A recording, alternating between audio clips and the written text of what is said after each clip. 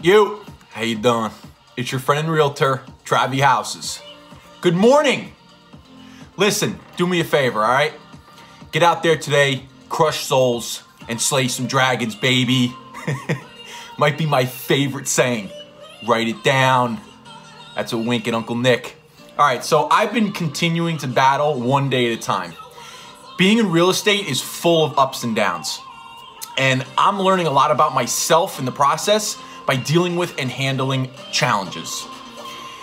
Every challenge is something new to overcome, and the challenges are honestly what will make becoming a successful real estate professional so rewarding. In all essence, we as agents are our own small business, our own entity. For the first time, I have to think about things like marketing, budgets, branding, and generating leads, all while trying to pay the bills. Generating leads, then following up with those leads, systems of organization are business skills that take practice. They don't come overnight. They require a lot of patience. No one is harder on me than me. All right, so my focus for this video is advising those who are looking to sell, all right? People oftentimes wonder, when's the best time to sell your house? The perception out there is that springtime going into summer is without a doubt the best time to sell your house. In fact, many sellers wait until springtime to put their houses on the market. Sellers will fight their agents and refuse to sign a listing agreement, choosing instead to hold off until around April or May. This is not wrong, all right? But I challenge you to hear me out. There is oftentimes a good found in what I like to call unpopular situations. You just have to look. By listing in the spring, listing during a popular time, this means more competition. Here's a fact. The most listings come to market between April and June, all right?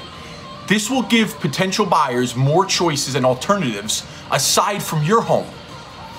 You may disagree, but I find the sweet spot to sell your house is from November through February because supply is really low. The same thing can honestly be said about a realtor who boasts about their 10 or 20 years experience. All right, you've probably heard that. What's to say that agent hasn't just survived for that long, right? They could be carried financially by their spouse who has a salary job, and real estate is more of just a hobby. Just because you've been in real estate for years doesn't make you an expert or necessarily good at your job.